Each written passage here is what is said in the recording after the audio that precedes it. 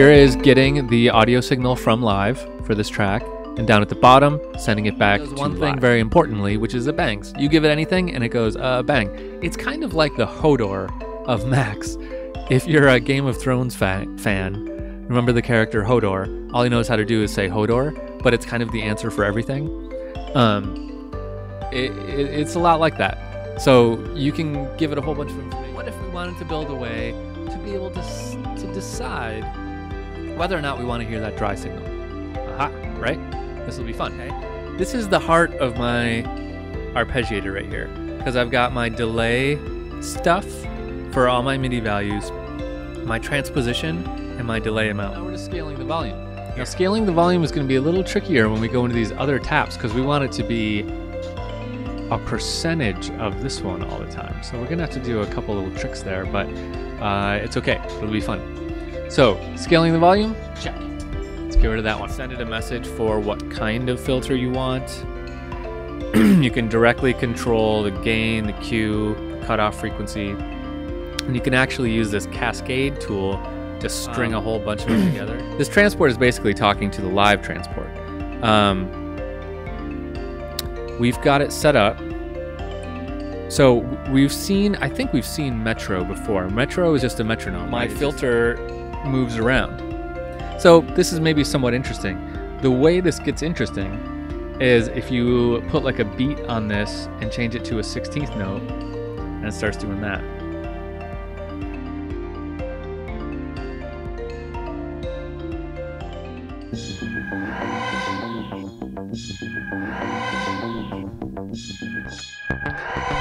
Hey everyone, welcome to this class. What you're hearing here is just a patch I made at the end of this class. So I actually make the class and then jump back to the beginning and make this intro video. So this is a patch where I've got Max4Live deciding how to control the panning, the volume, and launching clips, even the track names, on its own. It's totally just deciding on its own when to do this. Now, by the time we get done with this class, you're going to understand how everything in this patch works. You're going to be able to do this. This is kind of a silly example of the things you'll be able to do, but this class is, I've taught this class in person a bunch of times. It's hard. It's hard to learn Max in a short setting like this, but I have this motto that I use for teaching Max all the time, whether it's a short class or a long class. And that theory is that you can't possibly learn Max in a short amount of time or even a year. You know, it's an ongoing thing. You're always learning new stuff. So what my goal is for this class, and the way that I teach it, is not teaching you to memorize what objects do, how the language works, and all that stuff. The way that I teach it is I want you to understand, A, how to think like Max4Live, and B, how to learn Max.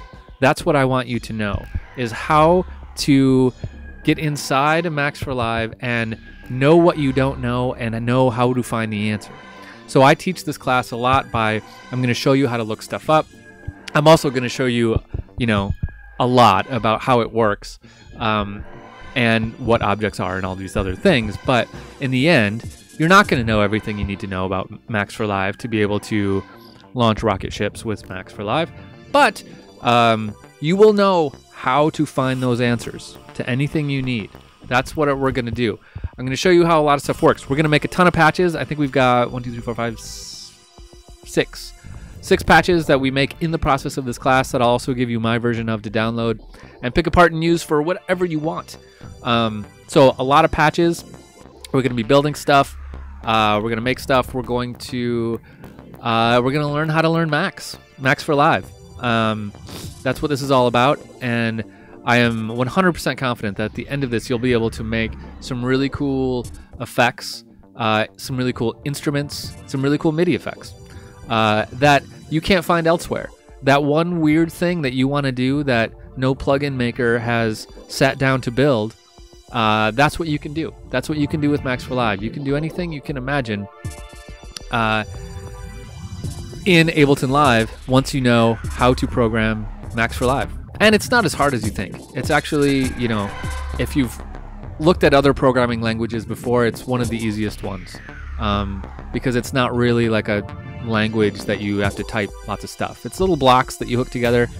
You'll see. So let's dive in and let's start learning Max4Live. This is going to change your life.